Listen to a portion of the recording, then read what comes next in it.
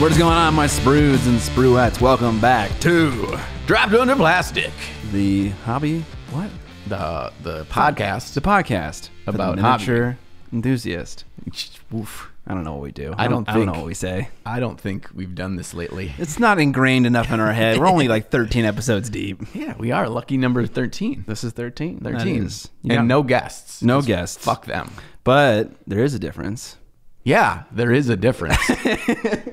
We're in a different space right now. Right. We are not in your grungy basement. We're in my grungy basement. But it's not very grungy at all. No. This is John's newly finished basement that he just cleaned for me because his wife made him clean it because she respects me still and John doesn't. No. I got back last night from D&D at 9 o'clock. Yeah. And I had to clean my fucking house till 11:30. Your entire house? Yeah, pretty much. We're only going to be here? Right, in this one room. And this room was already clean, so, because it just got done. It doesn't have time to be dirty yet. Yeah. I cleaned up all the construction dust and the sheetrock dust and the sawdust. There was still all that stuff? You were painting in here with that dust? No, I did that after it was finished before I started getting the paint and stuff in. Okay. So, It looks very nice. well, I For appreciate everyone who can't be here, it looks very nice. This is John's new hobby space, his new video space. He's got this sick desk back here that you can't see if you're listening to the audio version, but check out the video. It's nice. It's a really nice space. And what are we going to be doing tonight in this space? We're going to be painting. Oh, yeah. It's paint night. It's paint night. We're going to try to not do things related to air quotes work. Right. Because, whenever me and John hang out, it's for, it's just basically for the podcast. Or it's because some big painters in town and we're doing some like video project with them or something like that. Me and John never just hang out to have fun or play games. Right. Or now stuff for our painting classes. Like, yes. That's another level of work that we're doing. Speaking of. Ooh, segue. There's a class that we're teaching in Los Angeles in the Burbank area at Geeky Teas and Games. Buying a ticket gets you one seat to the class. It gets you access to the digital course on how to paint the Duchess, the vampire miniature itself, obviously, and something we're calling a quick reference guide. Yeah, which is not so quick to create. No, I found out. But I'm having a lot of fun in Adobe InDesign making this really pretty looking PDF that where it's going to be printed out, laminated, spiral bound, so in case you get paint on it, you can just like wipe it off and it's, Yeah. But Maybe that's the purpose, because maybe we have a section down there for you to paint on. Oh. What? Okay. That's a solid idea. And you didn't bring that up before, but you're kind of blowing my mind right now. Okay. That's a great idea. All right. Well, I mean, it's I know exactly where that will go, too. Yes. Okay. Yes. Sick. Okay. But yeah, Burbank area, if you're in Los Angeles and you want to take a class from us, it's 2 days long, 8 hours each about how to paint the Duchess and get better at miniature painting. Check it out. Linked in the show notes. Yeah. And more importantly, you're going to hang out with us and have fun. Yeah. And make fun of Scott. For not getting any references. No. So if you want to be a part of that and play games, like I'm designing a game that we're going to be playing in our miniature painting class. Oh, okay. I thought for a moment I forgot we were talking about the class, and I was like, "Holy cow! You're making like a miniature war game?" Yeah, I'm making my own miniature war game. It's kind of like Monopoly with minis. Is that what Monopoly is already? True. They're cooler minis. Okay. It is still a thimble, but it's like the thimble has big muscle arms. Oh, okay. I was like higher detail thimble. Yeah, high resolution resin printed thimble, and then instead of the money, Monopoly money, it's John Bucks. Okay, yeah. So that's obviously that's a no-brainer. A no-brainer. So see that's a Kickstarter. The top edition of Monopoly. Yes. And actually, the rules, I didn't want to spend much time on those, so it's just Monopoly rules. So, I mean, that was the easy part. You just reskinned Monopoly. Yes. They've done it themselves so many times. That's true. Why There not? is, bringing it back to minis, there's a 40K version of Monopoly? There is. Okay, yeah. There's a 40K version of Monopoly. There's a 40K version of... Shoots and Ladders. Yep. Candyland. No. It shoots. It's SHOOTS. If there was a 40K version of Candyland, like what would, you know how like every single section is like a certain kind of candy? Mm-hmm. And like the end is like the candy king and his candy palace. Yeah. What would that be in 40K version? I think each separate like candy area would just be one of the chaos gods, wouldn't it? Like this is the Zinch little realm of tricks and puzzles, mirrors and stuff. Yeah. Tell me puzzles. In the end, is like Terra, like where the god emperor is, or something like that. Yeah, I like that. I like that too. Man, we should make that game too. Write that down. Yeah. Okay. No, I was being serious though. There's a 4K version of what's that Munchkin? Oh yes, there is. There's a 4K version of Risk. Oh, is there? There should be. If there isn't, that's kind of a no-brainer. Yeah, that seems like that would be a great connector. Yeah. Okay. Well, anyways, I don't know what we're talking about. We're not. For a moment here, I just want to express my thankfulness, just because we haven't said this in a while, but it still is true. This is really enjoyable to do. It is. Just to talk about miniatures and miniature painting and the community around it and what's going on in it and like our thoughts about various topics is a lot of fun. I don't know. And all of our, like, there's a decent number of people listen to this too, and like everyone is always super jazzed about it's their favorite every other Monday. Like, right. That comment's reoccurring, and it's just really nice to see. It makes me happy, and I'm sure it makes you happy as well. I mean, don't assume. Okay. But well, okay. Yeah. I will say that creating these continues to be a ton of fun. Yeah. And I think if that holds true, I think everything else kind of falls into place. Mm-hmm. If we're having fun doing this, I think that comes across, and like the rest of itself will sort itself out. Are you the kind of person that pronounces across with a T in it? Across? Did I? Maybe I did. I don't know. I think you did. Jeez, I never knew I was that guy. I'm sorry to like cut into your heartwarming statements. That is just how you work. I try to say nice things. I'm sorry. And you ridicule me in the way I talk. Maybe, yeah, I deserve all the ridicule from the top viewers about how I don't understand any references. Right. Yeah, it's only fair. It's deserved. It's the universe putting you back into your place. I can take that. All right. Other stories. You were on a podcast recently. Yes. I was on a podcast called Life After the Cover Save. Mm-hmm. Why are we both in the same weird pose? I don't know. I saw you doing it, and I was like, I want to try that out. Life After the Cover Save is a 40K podcast. Okay. And Blake and Ed, who are the two co-hosts, have been doing that podcast for 10 years, I found out. Wow. 10 years. Dude, we have some catching up to do. Yeah, as long as they continue, I don't think we can actually catch them. True, yeah. Until they die. Right. And then we'll surpass them. Or someone kills them. Oh. You see that? You see that, Blake and Ed? We're going to see you at Adepticon. Because they're coming. Oh, really? Yeah, they're coming, so we're going to meet them. Awesome. And so the greatest thing about I was aware of this podcast before they reached out. Yeah, I've heard of it. And I listened to them because they're funny. Mm. And they do a lot of stuff that we do where they just talk about random stuff that's nothing to do with 40K. Heck yeah. And so I'm like, we did over an hour of podcast, and I don't think we even said the words Warhammer or 40K in over an hour. So we were talking about everything but. Everything. Wait, so then did you go for like an additional hour after that talking about 40K? No. We just never talked about it. What did you talk? What was the episode about? You'll have to check it out. Give us a little teaser. What's it about? There was some talk about Goobertown hobbies in there. Oh, because that's the connection point, because they know the Goobs. Okay. And I think I've converted them to just refer to him as Goobs as his name. Yeah. That's my goal in life. Crocky McGoob. Crocky McGoob or Gooberson. And so we talked about Goobs. We talked about you. Okay. They made a funny little joke that they inferred that I was Miniac, and then later on they find out that I'm not actually Miniac. Why am I on the show? Hold on.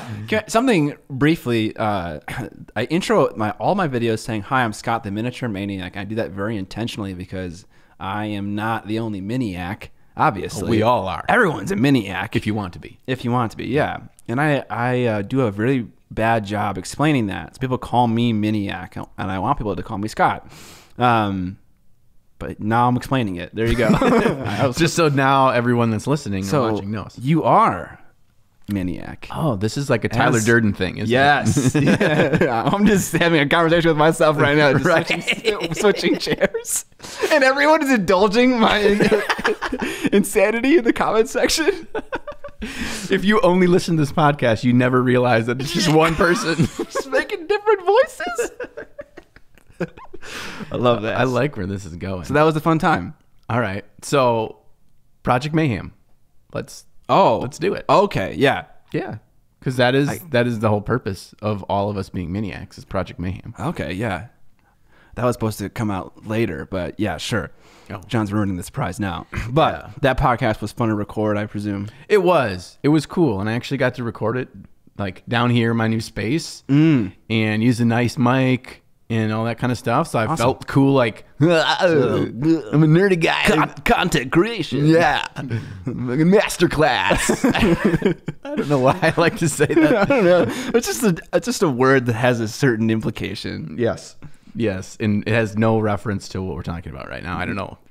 So yeah, that was a lot of fun. So you can certainly give those dudes some love and check them out. Our knees just touched. Ooh. I was like, oh, is that the leg of the chair? No, that's your leg. No, that's a human leg. I think we should show our feet right now. Why? Because I think it's funny. Oh, okay, sure. All right, let's see this. Look at these. We're actually both wearing blue jeans too. Yeah.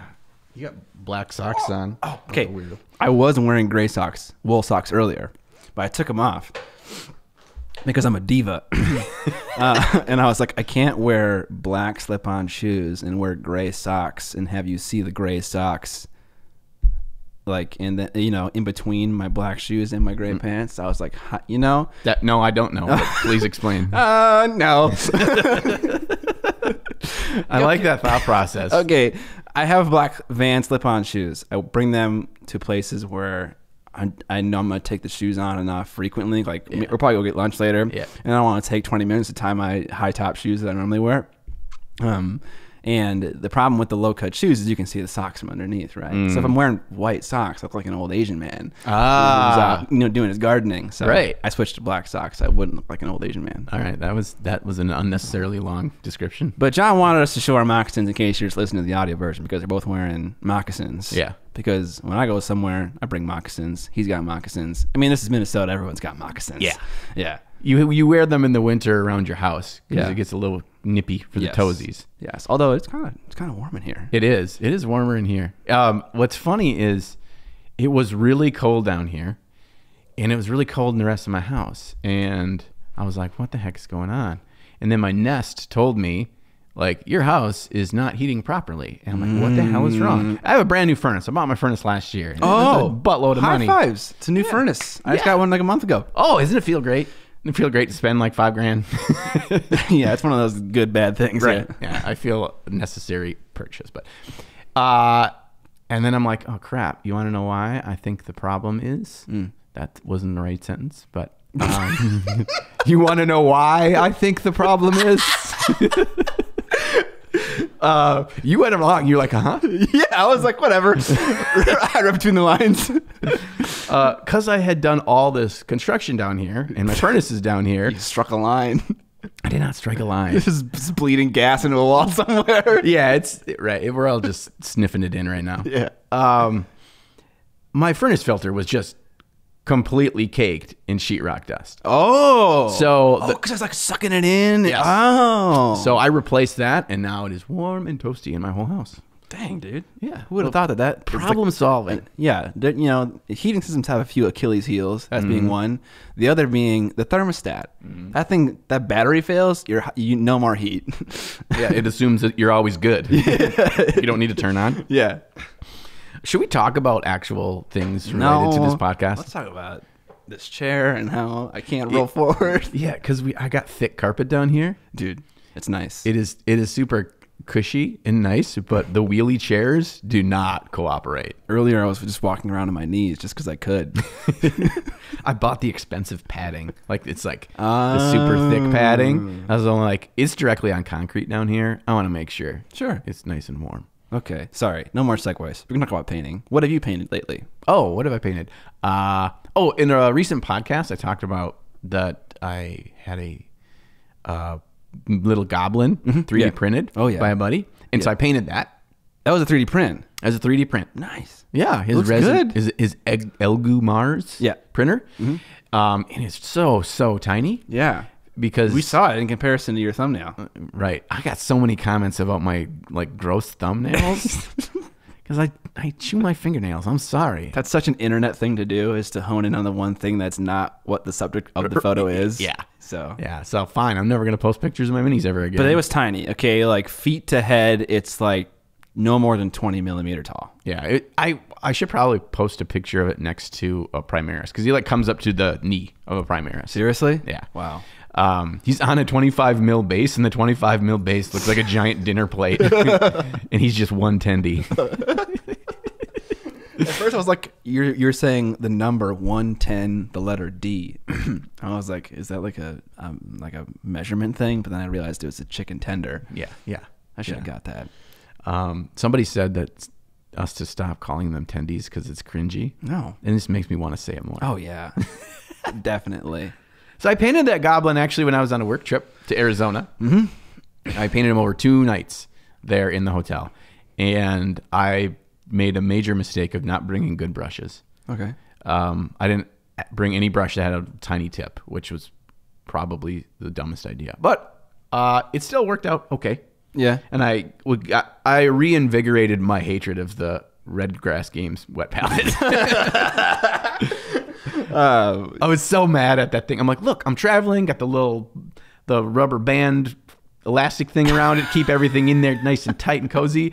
Like, God damn it, that thing sucks. The paper, it's got to just come down to the paper that the proprietary paper is just doesn't allow any moisture through. Yeah. Well, I mean, I don't know. For me, it sucked paint up. Yes. So it was like all of my paint was just bleeding into the paper. So that was really annoying. But I've never really talked about why I dislike that thing so much. Should we go into that? I think we might as well. At this point, they're not going to become a sponsor, so we might as well just burn the bridge entirely. So let me just say that it totally works. If you have one and you just put like normal Reynolds baking paper on it, it's fine. It works just fine. But why don't you go first, because this was your story. Yeah. There's a couple of issues that I have with it. First of all, it closes too tight. We're probably going to have the same topics that we're going to discuss about it, but maybe. You just drink your delicious Diet Code Red Mountain Dew. Diet Code Red. Yeah, which is... I'm in John's domain. I'm drinking John's drink. That's right. You don't come to my house and not get a Diet Code Red. Hell yeah. So any of you sprues and spruettes, stop on over, and you get a free Diet Dew with purchase. I don't know what you're actually buying, but yeah. So it closes so stinking tight that it creates this like a humidor where everything, all the moisture in there, finds its way into your paint so much quicker. And so you close that thing for an hour, your paint is just, everything's a glaze now. It's so diluted. Yeah. So there's my first one. Okay. What's your first one? I think everything that I'm going to say can be summed up with one thought, and that's that someone who isn't a painter thought of a bunch of cool features and was like, let's do it. And then they've just made it a thing. So one of the things is that rubber gasket around the lid. Yeah. It closes tightly. Part of that thing that's annoying with the rubber gasket is that it doesn't have a nice snap to the lid. Right. Like the Masterson one does. So it's like, I don't really know when it's ever fully closed. Yeah. Okay. That's my second one. Oh God. I have like 15. Okay? Oh man. But it's all kind of just like pedantic, like little things where it's like, you could fix this really easily. Yeah. I think honestly, if you just use regular parchment paper with it, use its foam, don't have it closed all the way, have it slightly open. It probably works just fine. I don't have any, but I don't want to have to use baking paper. I got like 150 of their sheets. Yeah, and they're all nice and pre-cut. I know, that's so nice. And I just want them to work. Yeah. It's not the end of the world. Was I able to paint a miniature with it? Yeah, absolutely. It's not, it doesn't make me a worse painter. Sure. It gives me less control over how I want the paint to act because of the way that paper works, though. So I think that's probably enough. If you have one, great. I use it time and again. You use yours. No. That is false. I have it in a drawer somewhere. But people use them and they like them, and that's the more power to you. The other things I don't like about it, if you have that rubber band thing around the outside and there's actual water in your wet palette and you put it in your backpack, that rubber band is not strong enough to keep the lid sealed and it will leak everywhere, which is stupid because it's advertised that it's like a, that's why that thing's there. So that no water gets out. First of all, who wants that? Right. Second of all, who travels with water in their palette? Right. Or paint. Has anyone ever done that? It's just water and paint just gets everywhere and it turns into like a tie-dye sponge. Yeah. So I don't understand the rubber gasket on any level. It's not useful at all. It makes the lid not close nicely. It doesn't even work. When you do shove it down hard, it turns your thing into a humidor, like you said. And who the hell travels with water or paint in their palette anyways? Okay? That's just the lid, okay? I don't like that. Second thing, it's so thin. Yeah. Okay, so do you have the orange lid or the blue lid one? Orange lid. I have the smaller one. Okay, so they sent me the blue lid one. Maybe it's not as much a problem with the orange lid one, but the blue lid one is so small and it's so large, the surface area, that water evaporates noticeably faster than the Masterson, which has a deeper reservoir for water because you can put more water in it, obviously. So I'm having to fill up my sponge to the level that I like once every 30 to 35 minutes because it's evaporating so fast. So make it a little bit deeper. That'd be nice. Two, the magnets that come in the wavy palette, which I freaking love. Yeah, the wavy I love that thing because you can put it's scooped for a brush. This is such a great idea. Yeah, fantastic idea. The magnets aren't glued in; they fall out. Yeah. It's like, come on, like how hard would it have been to put a little dab of whatever epoxy super glue in there so they don't fall out. And then lastly, the lid is like made out of like rubbery stuff, and I don't know, it just seems really flimsy. Yeah. I like that it technically can be used as a second palette. Sure. It is, but it's even thinner than the already thin, in terms of depth, regular palette. Sure. So I got a bit of a issue with that too. So that's all the things I don't like about that palette. Yeah. We shouldn't make a habit of reviewing things because we just hate everything. Yeah. I don't hate the Masterson. That does exactly what I want it to do. Do you think there's a part of that is because that was the first one you used? Possibly. That's what I keep telling myself. That's possible. Or trying to convince myself that maybe I'm just this way with the Masterson because that's what I learned with. Possibly. But like when it came to brushes, I started with GW ones and then I moved to Sable and I was like, these are obviously better. True. I don't know. I think there is probably some element of truth to that I'm trying to defend the thing that I like and that I learned on. Yeah. But if it works for you and you like it, that's what this comes down to. Yeah. If anything works for you and it doesn't seem like it's slowing you down, don't listen to us. Right. Or don't listen to me because I'm the one that's raging right now. You're like the lid's kind of bad, and I'm like, this sucks and this sucks and this sucks. But oh well. Yeah. I think the one thing that also makes me salty is that they sent out a bunch to different miniature painters, and no one said anything of what I just said. It's just like, did you guys use it? I used mine for like a month or 2 months, and it was like, I don't know, maybe everyone's not as much of a little biatch as I am. No, they're actually nice people. So. Yeah, they were all nice. I guess one thing we could do to... God, my chair's wheelie. I want to get a little closer. We're like air humping the table. Get closer. Watch people's like Instagram or their YouTube videos or that kind of stuff and see if they still use it. Yeah, I think Angel Heraldez does. I think he still uses it. I'm sure there's a fair number that still use it. But I don't. Does Shoshi still use hers? She reviewed it. I don't remember. Okay. I would have to check out her stream. That'd be a good. Yeah, check that out. I think she does. Okay. But a lot of folks don't.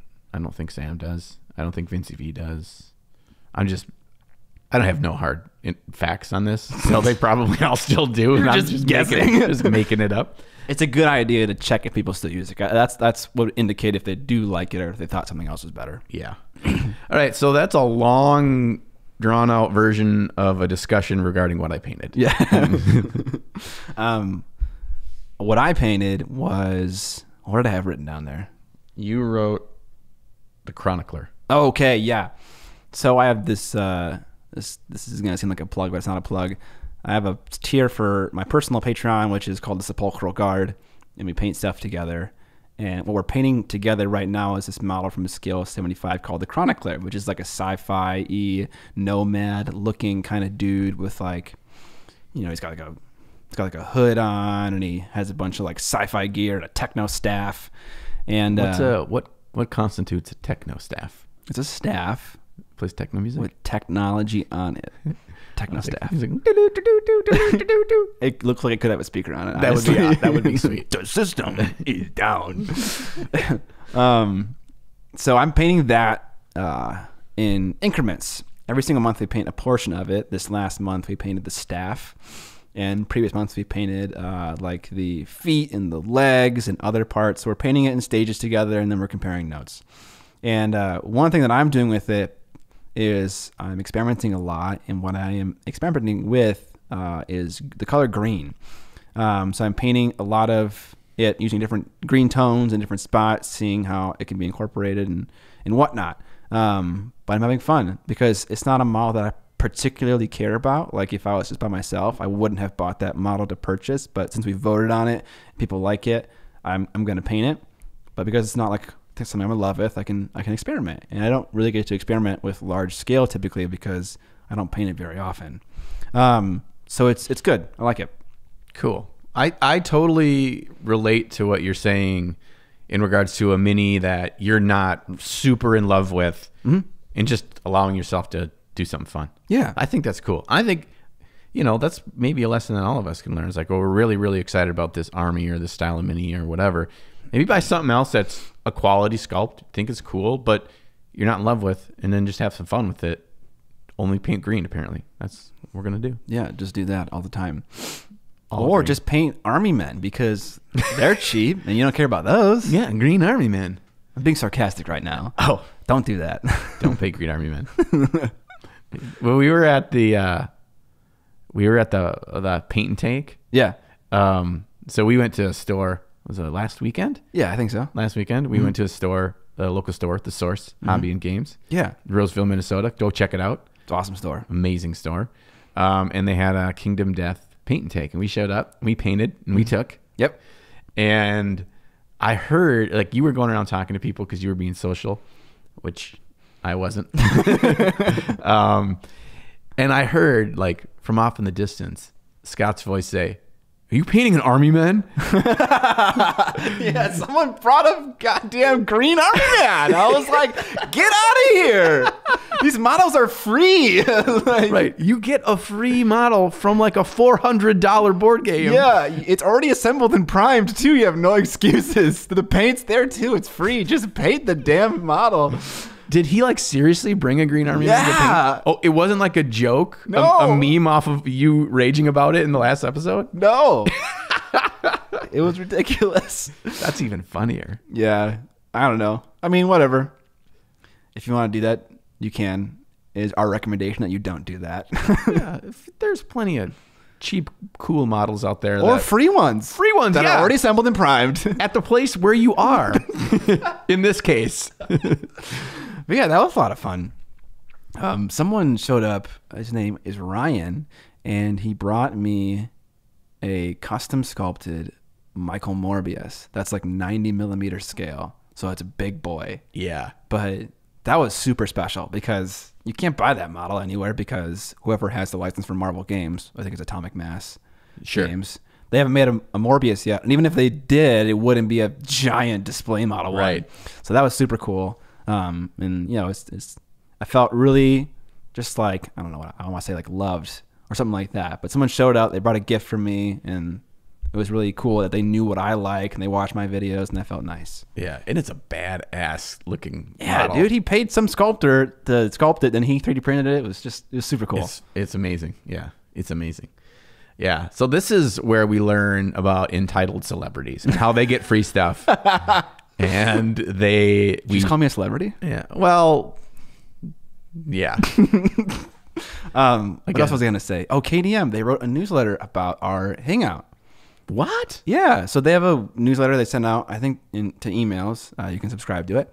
And they talked about the source, talked about us being there, and it was cool because I don't know if KDM does a whole lot of outreach with like content creators, so it was cool to be at the forefront of that. In fact, they don't do a lot of outreach with local stores. I don't think stores sell KDM stuff, right? Yeah, the source, I believe, is the first and might be only in-store seller. Yeah, of KDM that's stuff. crazy. Yeah. I think it's just because one of the managers there was just happened to like be next to them at like a convention, and he, had a conversation, talked about the possibility of doing that, and then they're like, yeah, let's do it.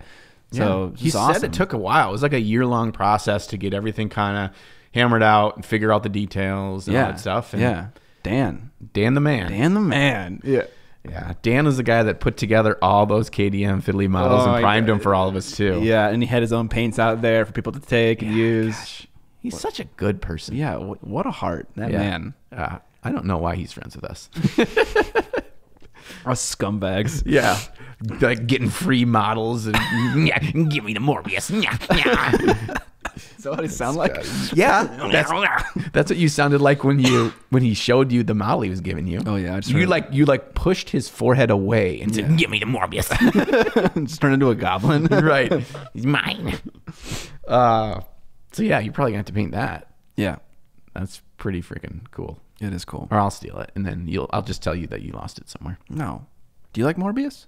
Yeah, dude, we had this conversation. No, we my didn't. favorite. I know you like vampires. Okay, yeah, my favorite comic book series of Marvel as a kid was the Night Stalkers. Oh, right, I remember this conversation. Yes. So Morbius, Night Stalkers go hand in hand. Yeah, Morbius is one of the Night Stalkers. Is he? Yes, he is. Okay. Yep. There was him. There's Blade, Wesley Snipes, Blade. and then the white guy. Remember the that guy? name? Okay, yeah. It's like basically, it was like all the monster-y dudes or the kind of perceivably evil dudes were together in a crew. Right, because it was two actual vampires, Blade and Morbius, and I think the third guy was a vampire hunter, which is ironic. Oh man, what's that dude's name? I can't remember it. I have to go find. I have all the comics still, so okay, go look at, we'll check it find out after later. this. So yeah, that's what you painted. Wait. The Chronicler. The Chronicler. Yeah, right. yeah. That was, right. I like how we start with 2 sentences about what we painted, and then it's the next 40 minutes of nothing to do with what we painted.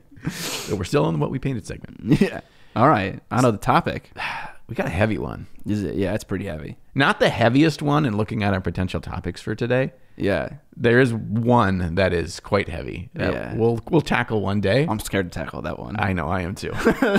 I am too. But that's as much as we're going to tease it. So the serious topic, which you probably already saw the title of this episode, wherever you're listening or watching it, is the question, do you have to be artistic to be a good mini painter? And this question is steeped in so much unmeasurable stuff. Yes. So I don't know if it's worth it to get pedantic. Maybe. Okay, well, let's try it on. Let's try it on for size. All right. Put on that shoe, see if it fits. How do you measure good? Oh, I don't know. How do you measure artistic? I think that's kind of like a self-assessment. Sure. I think both those things are self-assessments. Yes. Yeah, I think you're right. So it's like when someone thinks good, they look at your stuff and they're like, that is good. And for all intents and purposes, it is good. You know it's good.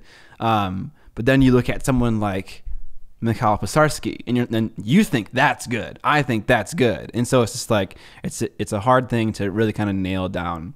But maybe we don't need to worry about like all the details and just kind of answer what I think is like the heart of the question. Yeah. Which is like, do I need to understand color theory and all of these other things that you might learn as an art student in order to be good at painting miniatures? Right? Yeah. The way that I kind of thought it in my head, and maybe it's good for us to like get this thought process out for frame of reference, is would you classify yourself as an artistic person that is good, however you define it, in some other form of art outside of this hobby? So, okay. I like that too. An artist that draws, that paints on two-dimensional things, that creates music, that creates wonderful cuisine. That, you know what I mean? Oh, Subway sandwiches. Sandwich artist? Yeah.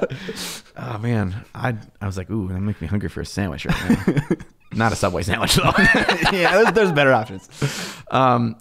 Yeah, well, other forms of, what about like acting? What about like Sure. that's art, Right. All those kinds of things. Like it doesn't necessarily have to be visual art. It doesn't have to be something that is you need your hands to create. Okay. Are we qualified to answer this question? I don't think we are qualified to answer any topic that we discussed on this podcast, but we do anyway. Because I'm thinking you have an artistic background. You used to be really good, and probably still are, or used to do it a lot, 2D illustration of characters. You did some character drawing when you were younger. And also you went to school for being an architect, which is an artistic like pursuit. I grew up in a family that was artistic, and I was surrounded by that a lot. And I drew stuff too when I was little, but I wasn't like anywhere near as good as my sisters. I didn't go to art school or anything like that, but I have a little bit of a background in that too because of my family.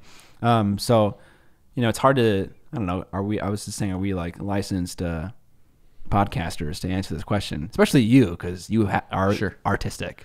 I think that we can look at it from our own experience of how we define ourselves, and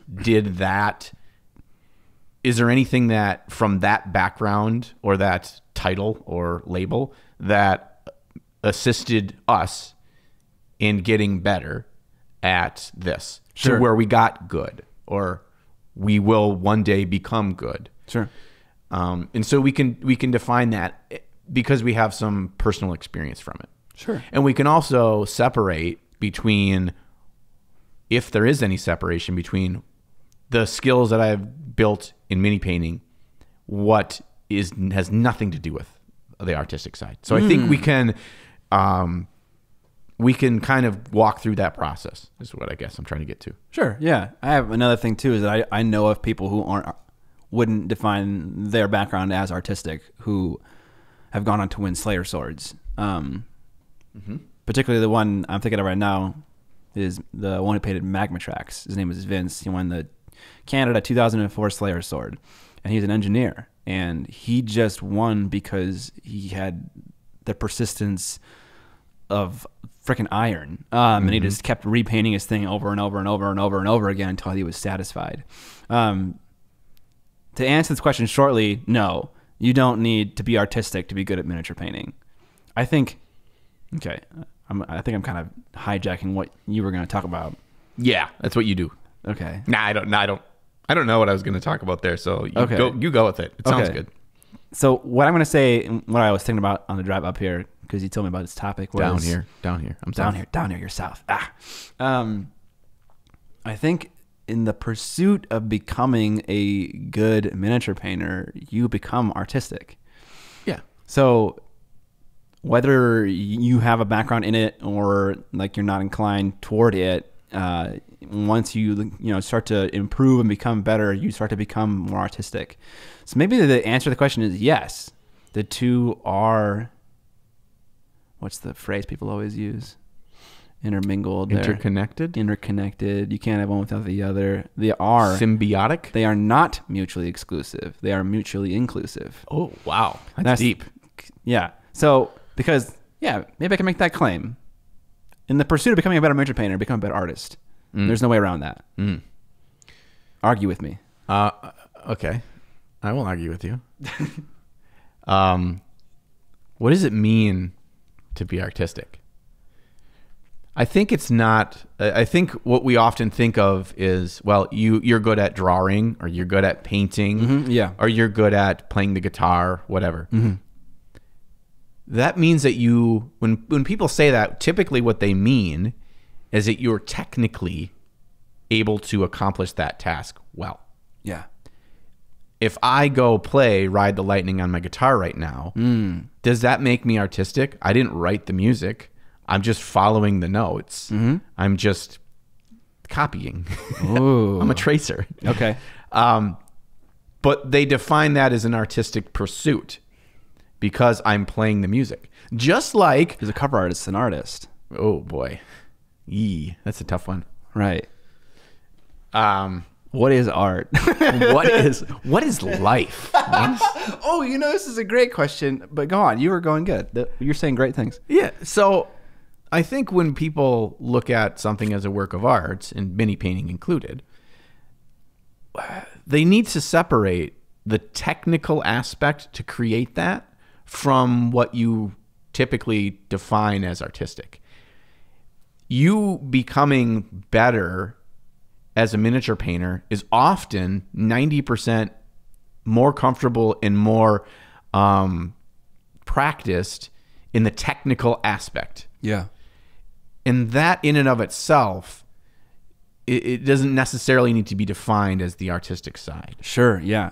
And so probably one of my main points of this whole thing is people will say I'm not artistic as a wall they put up in front of themselves for why their painting is not as good as they think it could be, or is not as good as others. Because I'm not artistic. And so, I don't know. I have no background in painting or drawing or whatever. And that I can set up as a wall in front of myself for me not being good.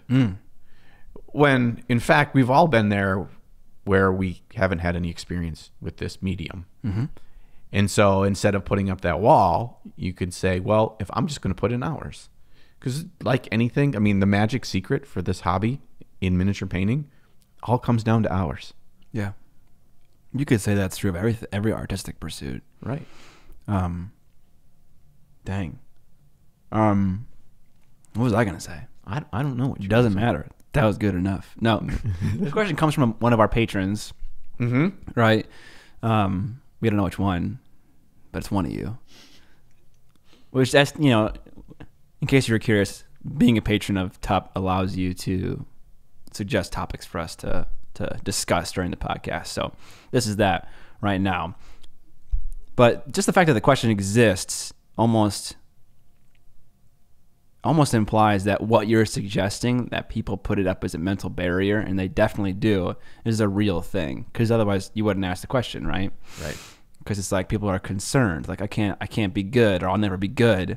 But what you were saying is that if you practice the techniques from people that get results that you like, and you know how to replicate those on your own miniatures, that's probably good enough for like 95% of people, right?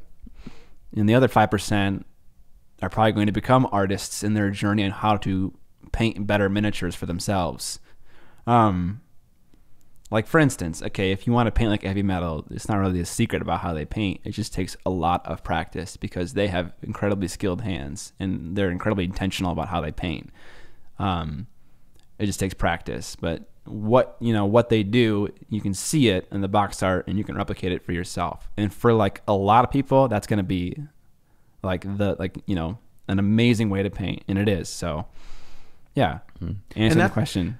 I think that's the artistic side, is the true artistic side of this. When people say, are you artistic in mini painting, is the design choices and the aesthetic choices. So that painting style, the heavy metal style, is the artistic expression of their choice of how they choose to paint the figures.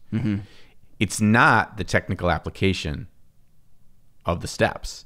It's the choice of this whole finished product as a whole looks a certain way. And that style, whether it's a squig or it's a Primaris Marine. And so the aesthetic overlaps, and that is in itself the artistic design philosophy for the work that they do. If you're just copying those steps to make it look that way, you don't have to be an artist to do that. You just have to understand the steps, know how to technically achieve them, and have the hours in to be able to pull it off. I want to deep dive on this question a little bit more. I don't think the question implies, do I have to be an artist to be good at miniature painting? I think there's a difference between being an artist and being artistic. So like there was this video that I don't think exists anymore on the internet. It was like, is miniature painting art? And the conclusion that the presenter made was that it is not, largely, because an intention of art is to evoke an emotion in the viewer. That was one of like maybe 4 things she mentioned in the video. And she kind of went through and said the majority of works that you see in miniature painting aren't trying to evoke a certain emotion in the viewer. They're there for a purpose. So I'm saying this because the question is, do I have to be artistic? And I think you were right in your original assessment. It's just that, like, are you good at other fields of art? you technically able? And there's a difference between being technically able and being an artist. Ooh. You know? I think the motion you're making right now with your shoulders and neck. I'm sussing out my artistic soul. No, that's an interesting question. I've never thought of myself as an artist because I can't do other forms of art. I can't paint on a canvas. I can't draw on a sketch pad and make something good. I can't, like my sisters are fantastic at that. It's like they're like traditional artists. I'm just kind of like futzing around with my toys over here, whatever. So I've never thought of myself as an artist. Do you think of yourself as an artist? Ooh. I don't know. Yeah, I think so. But I think that that's separate from mini painting. I think I probably have always thought of myself as an artist before I ever painted a mini.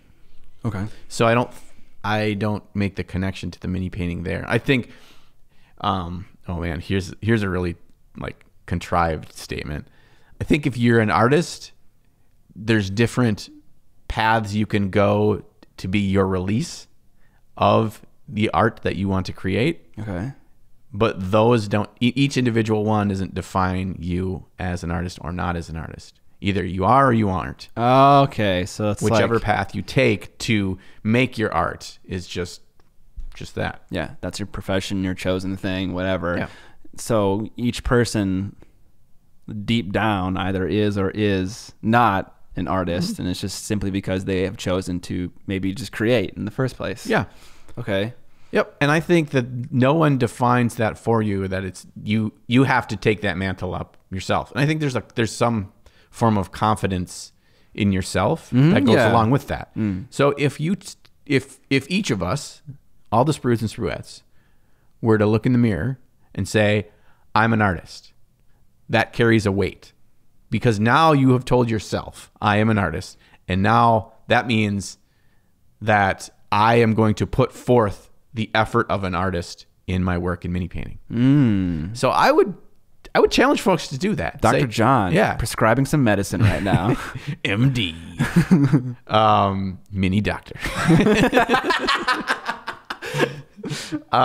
So I would challenge folks just saying it will not make you a better mini painter, but what it implies, the weight that you are putting on yourself, the responsibility that if I am an artist, that means that I take this seriously. That means that I make this a priority and that I strive to improve. I think that all goes along with stating, why do I keep doing these weird things with my arms? No, it just feels natural. It just feels so chicken wingy hanging out here. Yeah. I don't know what I was singing. I'm hungry for chicken wings now. Back on chickens. Woo, no, chickens. I get what you're saying. It's like you make a promise to yourself, you label yourself as something, people are going to, it's very natural for you to want to not lie to people, I would say. And so when you say to yourself in the mirror, it's like, I'm an artist. It's like, oh, people are going to look at me and assess me on whether or not I am an artist. So I better, figure out how to do that real quick. Like, I'm not going to say I'm a weightlifter because look at me. But if you say that, then suddenly you have this responsibility to yourself. Right. It's like, well, I better do something about that if I'm telling people that. Exactly. People want to resolve that kind of conflict in their own head. Yep. That's kind of an interesting thought experiment. But then, okay, I just want to, give a call out to my boys out there and my girls who don't care to be an artist. Right. And they're just painting so they can have a painted army for their game. I'm sure there are people that are more than okay with not labeling themselves as an artist and just following paint schemes from, on the back of boxes that they buy or stuff like that, just to have painted stuff. And that's cool and that's okay too. We're not trying to say that in order to be good at painting, you need to be an artist. In fact, that's the freaking question that's being asked. Right. You don't need to be technically good. You don't need to be an artist to be technically good at painting miniatures. Absolutely not. That's just practicing rudiments. Right. Yeah. When we think about kind of the more traditional artistic sides of painting that we apply in light and color theory, and all that, more technical things. I mean, people think of it as very artistic, and it's when you don't look at it up close. Up close, it's very technical education. Yeah, Right? yeah, I see what you're saying right now. Even Right. like understanding color theory, maybe not is necessarily the true heart of what it is to be artistic. No. That's just more technical knowledge you're memorizing, right? Yeah.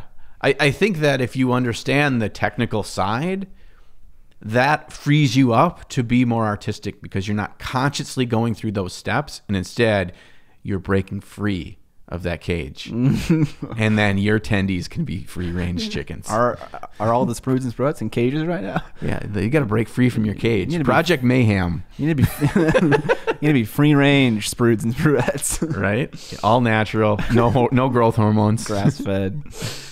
But if you're not bogged down in the decision-making of the technical things, Yeah. then your brain can be free to think about mood and story and desire and emotion. Desire. Project Mayhem desires you to desire. And then that is where the true art happens. And you don't have to want to do that, you know? Just like you said, if I want a badass army on the table, I don't have to evoke my inner emotions of how the feeling of this individual Tyranid, like what is his motivation, right? Like you don't need to get to that point to have a beautiful looking Tyranid. Yeah, I agree. Warhammer has a wonderful Games Workshop has a wonderful YouTube channel called Warhammer TV where they, go over very specific ways to paint your models, and I'm sure other companies have a similar thing, and that is more than okay to watch and just copy it to have an awesome looking mini. Right. I mean, that's what we do. I say we, but I'm really referring to you because you're the one that makes videos. And what are videos other than, for the most part, follow me, what I'm doing. This is how you do a thing. This is the copy this. I try to not do that in my videos. There are certain ones that are definitely like copy me. Heavy Metal Marines are like, I show you the paints I use and everything. But for the most part, I don't talk about the paints that I use. I talk about, what I'm doing and why I'm doing it. And I hope that makes people more self-sufficient and less, I'm watching this video to get a paint scheme. It's more about the thought process that you go through to make the decision. It's not about the decision and here's the decision I made and you need to follow this decision. It's, here's how I got to the decision. Yeah. That's the important thing to learn. Maybe I can check myself real quick here. Maybe you can sound off in the comment section if that has come across in the videos or it just comes across as annoying that I don't discuss the specific brand and colors that I use. It is intentional, but maybe I'm not accomplishing the goal that I want to accomplish. So sound off, rip me apart. I can take it. I can't really take it. Yeah. As soon as that phrase left your lips, I'm like, no. I can take it. No. I sit and cry. My wife all the time. Look what this person said to me. Oh man.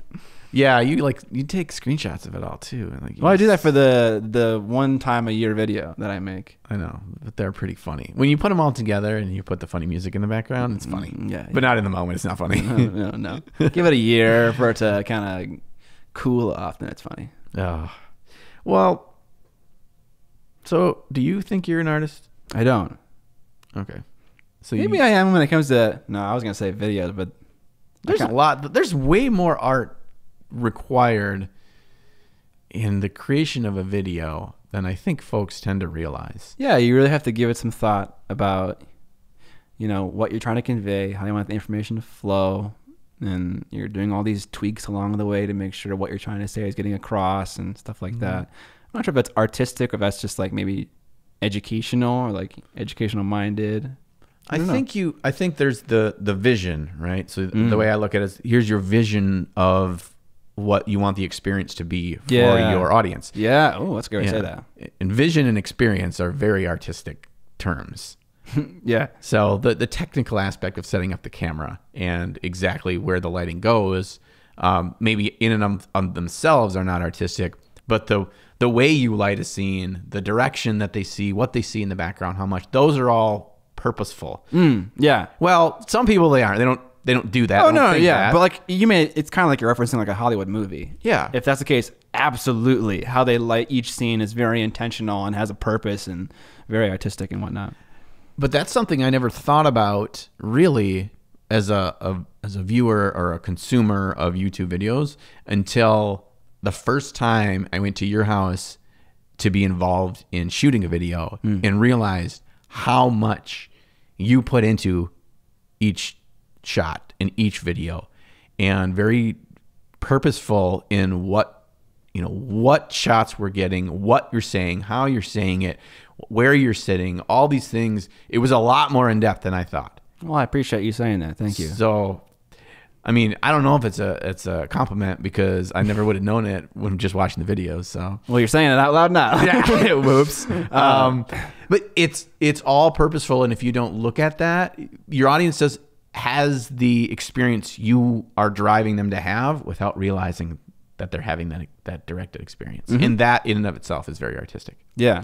I remember the first time you came to do that paint set video, I made you like redo lines like 4 or 5 times. Yeah, you did. Just so you had the heart of what you wanted to say written down, and then you were doing it like ad lib. You weren't reading off of a script or a prompter necessarily. And I was like, I want you to make sure what you're trying to say is being said, and you're doing it succinctly. And so I made you do things like 3 or 4 times. Yes, which was good. And what's funny too is after we did that a number of scenes, I started to realize shot number 5 or 6 was the best ones, because I had to get through what am I missing, and you as a third party there to like absorb as the audience, knowing what I wanted to say. What am I missing, or is it easily translatable to me as an audience? And so, yeah, it was a lot of work. That was a long day. Yeah, it was a long time ago too. It was. Yeah. Gosh, was that after Adepticon 2 years ago? Is that what it Wasn't was? it? I can't remember if it was in the winter or there was snow outside. Yeah. Because we went outside to shoot part of the ad where you were dressed up like James Bond, and there was that's snow right. outside, right? That's right. Yeah. And Amber had to do the camera work for us there. Yeah. 3-person crew. Big time. 2 actors In the middle of a street in your neighborhood with a gun. with guns. 2 guns. You had one too. Yeah. With That could have gone so wrong. with the orange tip covered up. So It looked like real guns. that's why I had Amber out there standing by the camera on a tripod. It's like, we're shooting this. We're not killing people. Right. Yeah. And so if a car drove down the street Chicken too. with a tripod. Yeah. Yeah. She could do that. It was really to save the camera. Yeah. Oh no, she was also monitoring audio because you had the wireless lav and it was like rubbing up against your jacket. So Yeah. she was like making sure the take was good. Gosh. The memories. The memories. Now you're doing your own thing, and now I can't ask you to make videos for me anymore. Yeah. No, you still can. I'll just say no. All right, back to the topic. Do you need to be artistic to be a good miniature painter? A couple answers to this. If you're just seeking technical skill, no. If you're seeking something else, you'll become artistic in the journey. I think it's inevitable. I think the only real benefit you have of having an artistic background or considering yourself an artist and getting into mini painting is it can speed up like the first stages, or what I would call, like, let's say you broke down, stage 1 is the meme Space Marine with the googly eyes, right? And stage 10 is Ben Comets and Michael Pisarski and Sergio or whatever. Okay, let's say that we'll make it a 10-step program. Okay. Okay. What having a background as an artist will do is that will help you in steps 1, 2, and 3 much quicker, because you're simply taking some of that background knowledge and understanding of technical aspects here because you have some relatable experience. Okay. It's just like me working as a car salesman for a couple years. If I get a job as a banker that does financing for people that buy cars, certain parts of my job, I'm going to be better at quicker because I have that relatable experience. Can't argue with that. And so that's all that it's helping you with. But you know what? We can all get through those steps 1 through 3, whether or not we have the artistic background. Absolutely. It may require you to put a couple more hours than them in. It may require you to, try again and again. You may have to be a little bit more committed to get to step 4. But you can still do it. And so if you're putting up your own barriers, that's all you're doing. You're putting them up for yourself. So don't put up walls that are unnecessarily gonna get you further away from your goal, whatever your goal is in mini painting. Yeah, that's a great statement. I thought something else. I thought you were going to go on a different way, and I said what I thought was being artistic what it also does for you is it enables you to enjoy your hobby in a different way. You know what I mean? So it's like all these considerations that you didn't have before about painting a particular model, you now have. It's like, I hate using this word, but it's like, now I consider the story of my model. I consider the mood and the atmosphere and all these artistic-y things. And it's like, it allows you to enjoy miniature painting in a way that is different. It's not just as a means to an end anymore, which is a game. You're now doing something totally different and unique. So, I mean, if you're looking for a way to maybe reinvigorate your hobby, maybe kind of considering more of an artistic approach to it might be a way to do that if you haven't already done that. I like that. I think Banshee talks about that. Oh, yeah. In, you know, his fuck smoothness kind of retro wave style thing that he does. I think that message is about not worrying about the technical details. It's about the higher level artistic side of understanding why we're doing what we're doing and the story you want to tell. And so I think that really falls in line with what you're saying there too, is let's not worry about the technical details. Let's worry about the cool artistic-y stuff. Yeah. And that's not for everybody. No. I often like, yeah, that seems cool. And like get down and I'm sitting at my painting table and I'm like, okay, here I'm going to feather this color into this. Yeah. You know, like I'm thinking in the technical standpoint. Yeah. It's very hard to not do that. Sure. The masters don't, or maybe they still do sometimes too, but I still have to think about the technical stuff a lot. Yeah. Which is a lot less fun. Yeah. I don't know. Maybe some people who are like nerdy and crunchy like to think about that stuff. That's true. Or maybe they like to think about that stuff, and then when it comes down to it, it's like, man, this sucks. It is just heavyweight. And yeah, it's heavyweight. You don't want to like sit down and paint because you have that burden. Yeah, it's like, I don't know what technique I'm going to use to blend this particular part. Yeah. Spoilers, you can use them all. Right? Or you can use your fingers like Roman the Pot. Dang, yeah. Did you see that video he posted? A video? I didn't see a video. It was on Instagram. It was just like a shot of him painting the gorilla bust with yellows and purples with his fingers. Yes. That was part of a one-on-one, right? Yeah, Yes. with the student? Yeah. Yep. I didn't see the video, though. That's cool. Yeah, it was just, it was like a 15-second clip or whatever. And it was part of the stages. It wasn't like, I'm just choosing to finger paint this monkey. That sounds like a sexual innuendo. I'm going to finger paint your monkey. Oh. In Project Mayhem, you're so meaningful. You're right. You too can finger paint your monkey. or our monkey. No. It wasn't like this was the whole step. Like I'm choosing to only finger paint this monkey. This was the first stage of a full paint job. Yeah. Yeah. Yeah. I'm not sure if the finger painting couldn't have been accomplished with just a cruddy brush. But it just, well, he was proving that maybe, I don't know what he was proving. I didn't watch the video. I think it's, this is one of those things like art is always open to interpretation by the viewer. Yeah.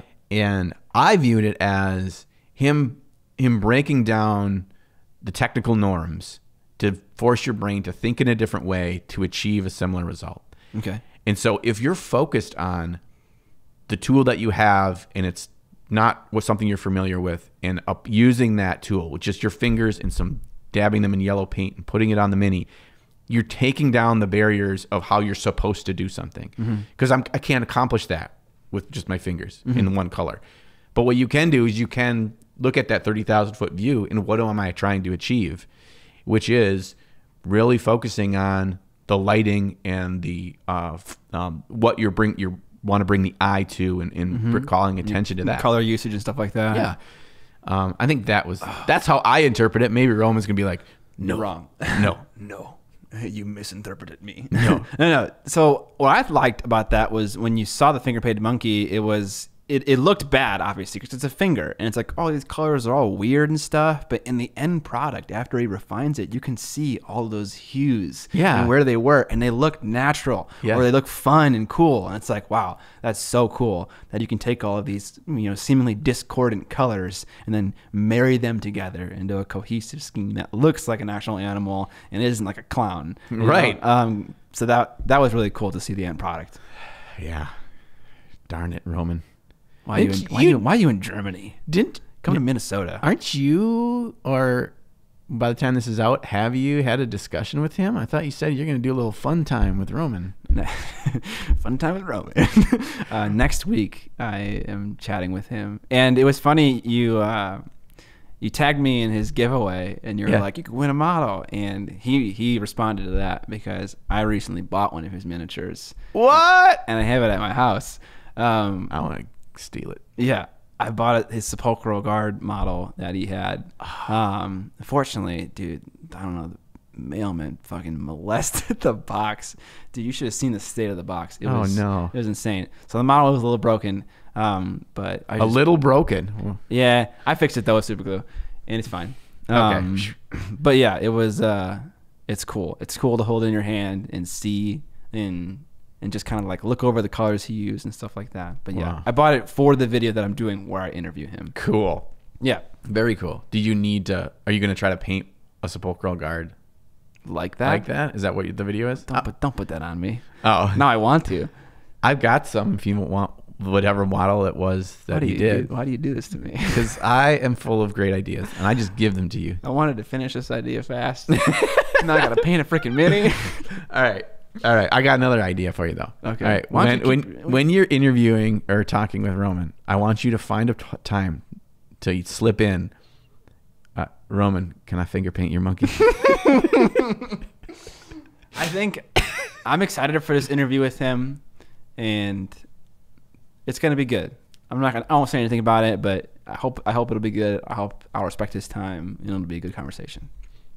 Yeah, that's good. That's good. I like that. Mm-hmm. Wow. Are we done talking about artsy fartsy? We're not talking about artsy fartsy. Okay. I think it's only fair that this wagon ride that we just went on. Yeah. It ended at the Roman Lapat station, Grand Junction. I think that is very telling. Yes. Yes, because like when I think of artists, what you messing with my chair for? I'm not messing with it. You're just messing all the arms up. It's doing that. It's only fair that we end with Roman in this discussion because when I think of true miniature painting artists, he is as artsy as they get. Yep. And absolutely. I mean that in the highest compliment. Yep. I totally understand what you mean. So let's kick this Let's kick this wagon. Let's kick this wagon wheel. Let's kick this wagon wheel and we'll finger paint the monkey. That's it for our topic discussion. Now onto the news, which we have none of, but I thought of one item. I sent you a video maybe a week and a half ago about, it was titled like 4 grown men spend $3,000 on plastic miniatures. Yeah. And it's from a YouTube channel called Magic Carp Used Fly. Which just rolls off the tongue. Yeah. It's a video game channel, but has an interest in board games and now miniature war games. Big channel too. And I forget who sent me the video, but I watched it and I was just like freaking blown away. Yeah. I was so happy because the video was formatted wonderfully, and it's going to be in several parts. The first part being the collection and the purchasing of the model and the decision making about like, what do I buy? How do I build my army? All from the perspective of someone who's new to it. And it's so hard as a person who's new to a subject to make a video interesting for someone who's familiar with the subject. Right. Right. It's like, I don't want to watch some noob build a Warhammer 40K list. I know how to do that. Yeah. But it's like, yes, he's a beginner, but the video is just so freaking good that even if you know everything about 40K, it's like you just feel it brings you back to when you were experiencing it. They get those rose tinted glasses of first timer, and I'm gonna buy these 300 little Tyranid models, and I'm just gonna eat all the brains. It's gonna be so great. Like you feel that energy. Yeah, and that's so hard to do. With the video. It is. So I really loved it, and I mean, maybe it's not newsworthy, but I just wish there was more content that existed like that for miniatures, and whether or not it's 40K related or not, that's one of the bigger subjects, so it makes sense. It was just so good to see that kind of great content being made for us, and you should definitely go watch it. It'll be in the show notes for sure. Yeah, and that was I think they said it's a 3 or 4 part series. Yeah, they're building a table. Yeah, they're renting a space just to shoot games of 40K in it. Yeah. And I'm just like, these guys are freaking serious. They're putting money down on this. Yeah, this is legit. I think what really resonated with me is they use a lot of really smart, kind of, what am I trying to say? What are the movies about a real thing? Why is my brain not working? Documentary? Documentary. Okay. Documentary. They use a lot of like traditionally successful styles in storytelling in a documentary style. Yeah. So it really feels natural. Oh, yeah. Yeah. And it feels like even if you know the topic, it's still very entertaining. If you know nothing about it, this video will bring you along for the ride about what 40K is. Yeah. And it just works on so many levels that it's just very, very entertaining. So I'm excited for the next versions or whatever, episode 2. Yeah. Yeah. Now that you mentioned that, they introduce the characters one by one along in the story, and like they have interview segments of each of them, but you don't see an interview question from them until they're introduced in the story. Right. So you have the main character whose Magikarp used fly, and he meets his first friend because he goes to his house and they drive to go to meet the third friend. Yeah. And you don't see them until they're slowly introduced one by one, and the fourth one finally at the very end. So yeah, it does follow typical documentary style videos, and it definitely shows, and it feels like you're watching something good. That was a great last minute addition to news, because I think that is a really good news. If we were like, really legitimate podcasters, we would have made notes of that when you brought that video to my attention. But we didn't do that. We didn't do that. All right, welcome to the end of the podcast. Thank you for hanging out and listening to us drone on about our opinions about art as it relates to miniature painting. Yeah. We appreciate it. We didn't wear headphones. No. So there's probably several times where we lean away from the mic and then come back to it. But we're professionals, so we never do that. Yeah, you're right. I never just like randomly burp into the mic. Don't pet the freaking thing. What's wrong with you? It's wet. Why is it wet? I don't know why it's wet. It smells like Mountain Dew. We're gonna start licking it soon. Let us know what you guys think of this locale. I mean, it's a card table. We're gonna upgrade some of the stuff around here, so it's gonna be fancy. Yeah, but yeah, we were considering shooting the podcast in this space, maybe somewhere over there. Maybe this is our backdrop, or who knows? Yeah, we don't know what we're gonna do. We got a lot of space. There's so much room for activities down here. Oh my gosh, dude! Yeah. Does this look like ping pong table spot though? Absolutely, dude. But if ping pong goes there, nothing else goes there. I know the pong trumps all. Yes, I will murder you. It won't even be close. It won't even be close. Son, you can't even handle my serve. Oh Jesus! Oh Jesus! Man. All right, this is gonna have to happen, I guess. Yeah, definitely. Yeah, but the beauty about ping pong tables is they fold up and they wheel out, and they can go back in my utility room. Sure. That is, of course, if something else isn't living here permanently. True. Like a podcast set. True. Which you could put away, but it's kind of a pain in the ass to tear up and put down, as I am sorely familiar with.